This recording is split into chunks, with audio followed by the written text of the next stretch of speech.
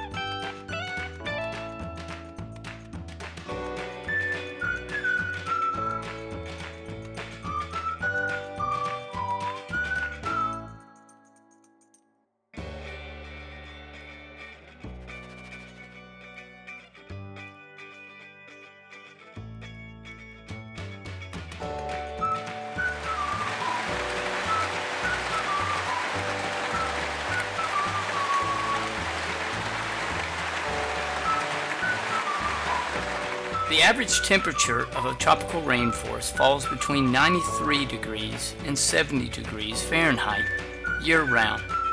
Tropical rainforests receive up to 100 inches of rain. Because rainforests receive so much rain, it can support lots of trees. In fact, there are so many trees in the rainforest that they can be divided into 4 layers. At the very bottom is the forest floor. It only receives 2% of the sunlight. Plants must be adapted to grow in low light. The forest floor also contains decaying plant and animal matter.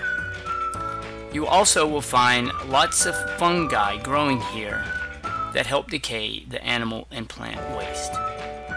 The next layer is the understory layer. It is found between the canopy and the forest floor. It is home to a number of birds, small mammals, insects, reptiles, and predators. Up next is the canopy layer. It is the primary layer of the tropical rainforest and can be called the roof of the rainforest.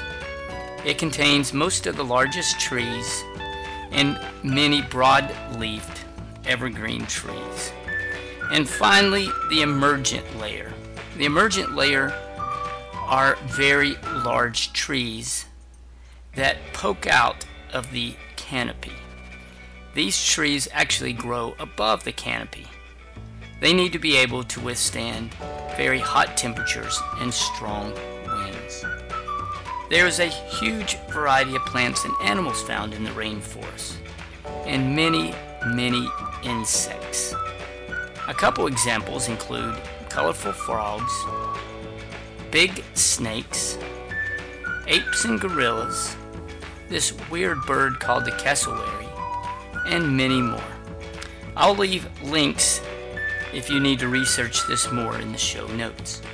So in summary, the tropical rainforest is found near the equator.